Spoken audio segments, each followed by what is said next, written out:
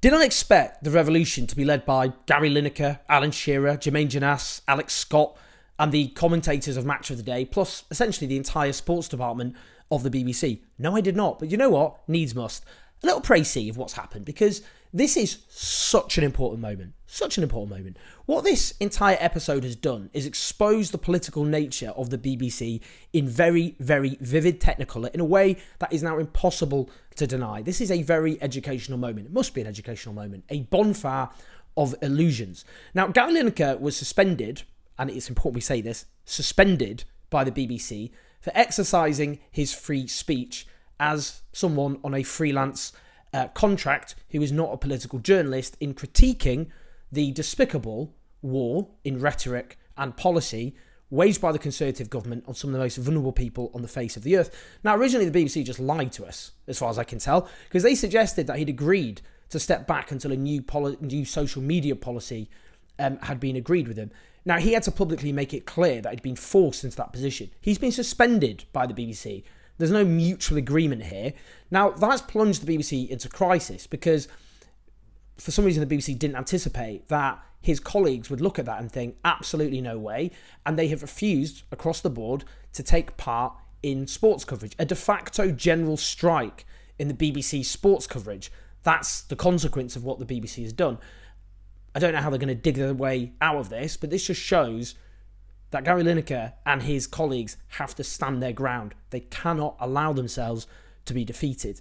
Now, I'm not going to be gaslit on this anymore, because what is going on here is gaslighting. That is when people try to suggest or make you believe that what you know to be true is not actually true. But we can see with our own eyes and we can hear with our own ears the actual reality here. There are two words which completely destroy the BBC when it comes to what they've done and destroy any argument they have, any moral high ground they have. Those two words are Andrew Neil. Andrew Neil used to be the main political journalist, the main politics presenter of the BBC.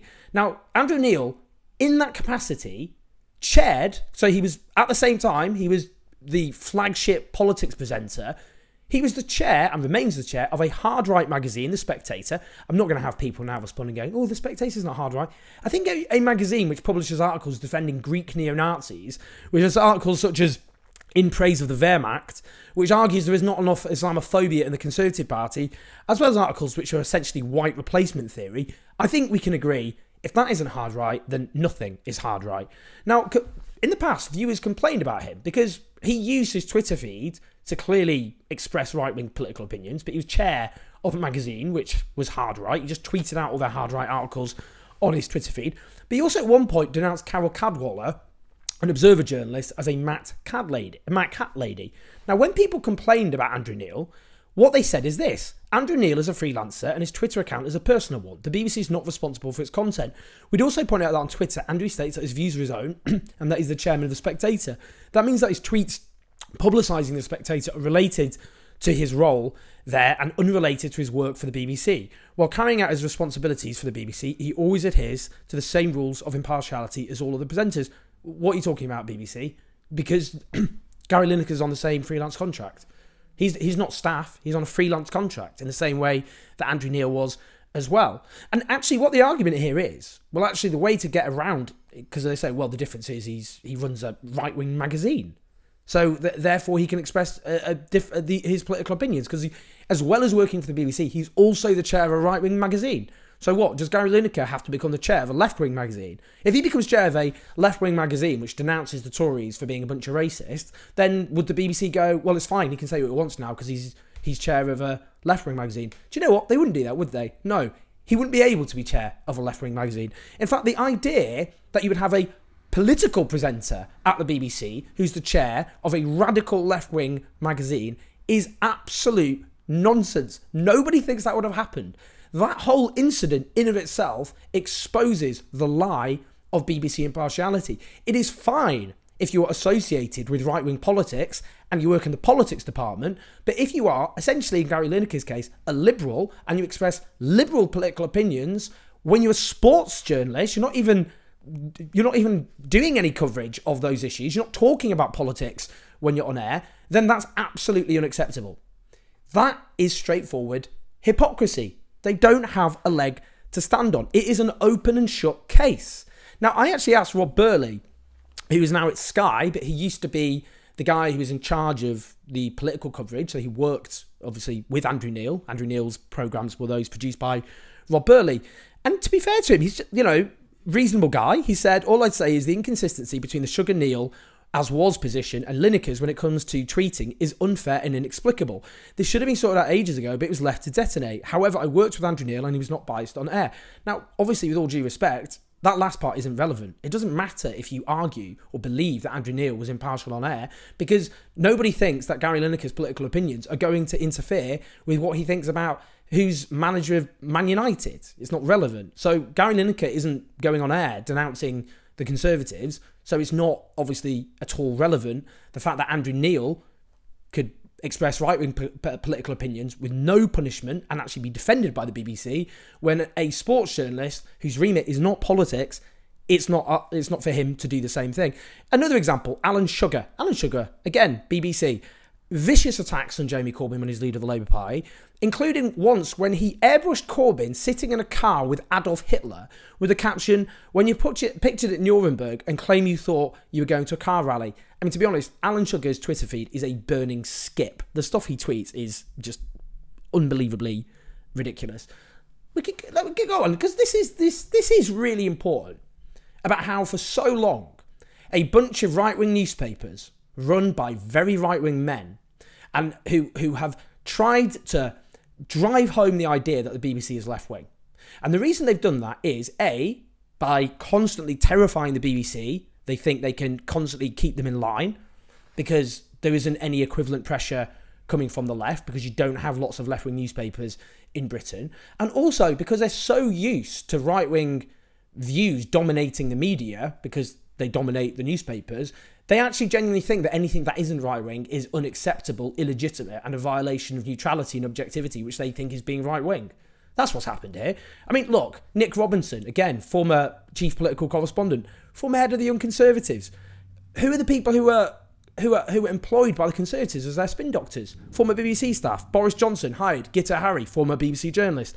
David Cameron hired Craig Oliver, again, one of the main political editors at the BBC. George Osborne, who did he employ? Former BBC producer. Thea Rogers ended up marrying her. Theresa May, Robbie Gibb. We'll talk about Robbie Gibb shortly. Robbie Gibb used to work as chief of staff to a Conservative shadow cabinet minister. Then he ended up being in charge of the Westminster coverage. He used to do Rob Burley's job, so the politics coverage of the BBC. Then he ended up working as Theresa May's spin doctor. Then he ended up helping to found GB News. And now he's at the BBC. And he got denounced by Emily Maitlis as an agent of the Conservative Party. Lewis Goodall, the former BBC journalist, has also made it clear that Robbie Gibbs' position was constantly going after him on the idea that Lewis Goodall represented a threat to impartiality because he was seen as too left of centre. I mean, this is just so ridiculous. Another example, Allegra Stratton. She used to be Newsnight political journalist, went to ITV, then she ends up a spin doctor for the Conservative government. Not with very good consequences for either her or the Conservative government for that matter. Now, the Director General, Tim Davie, who says this is about delivering on impartiality, he's previously a Tory candidate. He was former deputy chairman of the Hammersmith and Fulham Conservative Party.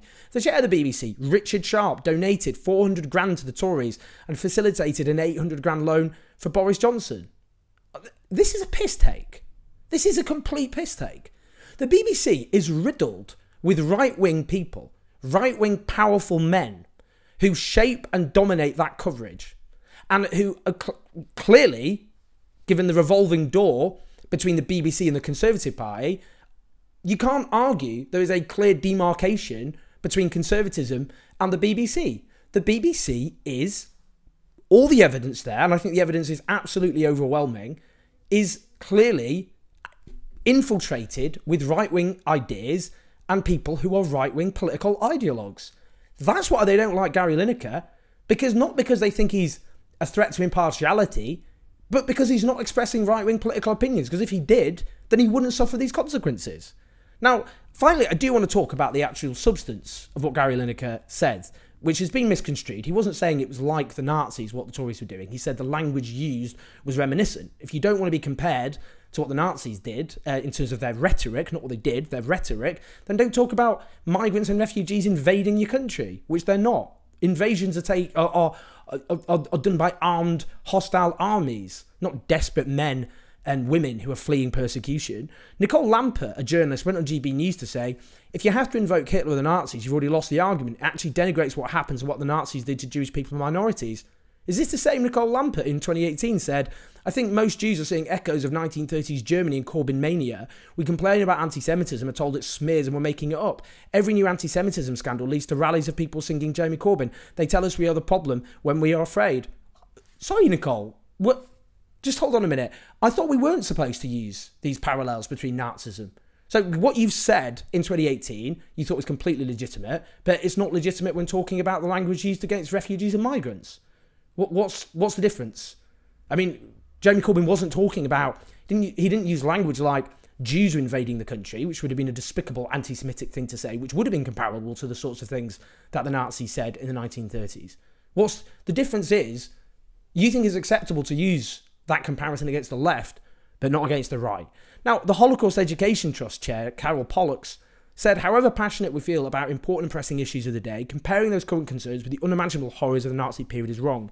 Now, the brilliant, my friend, journalist, a Jewish journalist, Rachel Shabi, said, this is plainly wrong. A key tenet of Holocaust education is never again for anyone. The Holocaust is unique, but never again is universal. Drawing out similarities and parallels is critical and part of the education. Let's remember, by the way, and that's so on point, but let's remember the Holocaust survivor Joan Salter, who challenged Suella Braverman. And Joan Salter said that when she hears Braverman use words like invasion, that she's reminded of the language used to dehumanize and justify the murder of my family and millions of others. Let's think about what the Auschwitz Museum said, which is that Auschwitz did not fall from the sky. Auschwitz took time. The industrial murder was at the end of a long process which began with the coining of the idea. Words and propaganda reinforced stereotypes and prejudice. Legal exclusion and dehumanization was followed by escalating violence. We're not living in Nazi Germany. Of course we're not. But when you hear the relentless dehumanization of refugees and migrants, it is important to look at horrifying examples from the past and where they led. Because all of the worst horrors of human history did begin with words. And if we are going to learn the lessons from our history, which I'm afraid to say those with power want us to do completely the opposite, but if we are going to learn from our history, then we do need to learn how the worst horrors that our species has inflicted on itself, how they happened. And they did happen because people who were desperate and vulnerable were stripped of their humanity. And it is not grotesque to make that point. And in the vacuum left by a Labour leadership unwilling to take a moral stand against the hysteria against a very small group of desperate people in a world where the vast majority of those who are desperate do not come to Britain. In fact, Britain takes in far fewer than France or Germany, for that matter, let alone the poorest countries on the face of the earth. It has fallen to the sports department of the BBC to take a stand instead. That itself is a low point. But what this exposes is that the BBC is no den of leftiness. It is under the thumb of right-wing ideologues who, as we've seen in the past few years, have marginalised the left, have treated the left as politically illegitimate, and decided that they weren't going to stop there. They were going to also now target people who are liberals, middle of the road as well. That's what this is all about. Building a country which is a hostile environment for anyone except those who have right-wing political opinions. And the BBC is part of that. If you believe the BBC was left-wing, if you believed it was somehow liberal, then I think this whole episode is a very, very valuable lesson. Please like, subscribe, support us on patreon.com/Andreas84. I'll see you soon.